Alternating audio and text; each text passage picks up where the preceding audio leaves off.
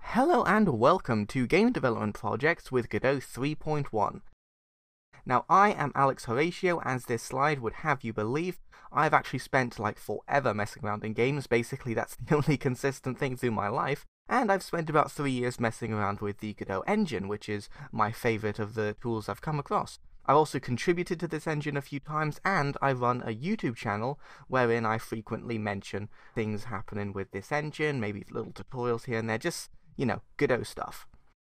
So, without further ado, let's get on to the actual overview bit of this video. So, what is actually in this course? Well, you can think of this arrow as being half of the entire course. The next half is on the next slide. So, we have section 1, building a top-down 2D game called Super Displacement. Now, Super Displacement is actually the first game which I created, one of the first in the Godot engine. We're going to be remaking it. We're going to be learning about light coding in GDScript, physics body nodes, collision, creating enemies, objectives, config files, UI nodes, a lot of stuff crammed into one section. It shouldn't be overwhelming. It's taken video by video. The idea is for this one to be easy and good for beginners. Section 2 is building a more in-depth 2D game called The Floor is Lava. So this is going to be more of an investigation of the physics engine, more score counting, discussion of game feel, tile maps, spawning things.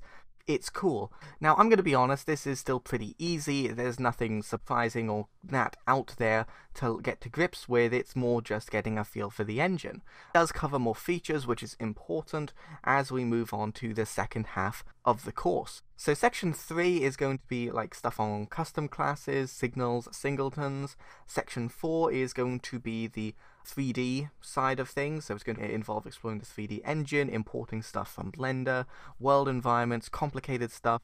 Here's my nice 3D arrow to represent the fact that the course is now in the third dimension. In this bit, lame joke, sorry.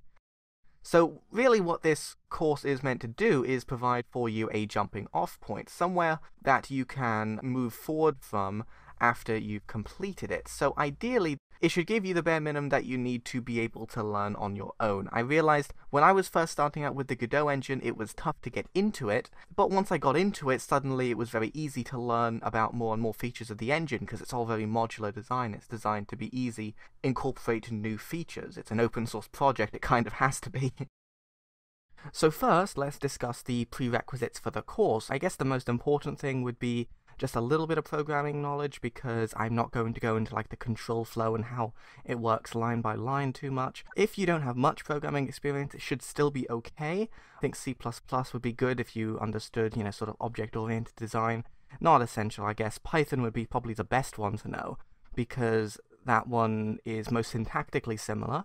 So probably the most skills will be transferable, but Godot does have its own sort of GDScript language, designed to be very easy to pick up, so I wouldn't worry too much about that.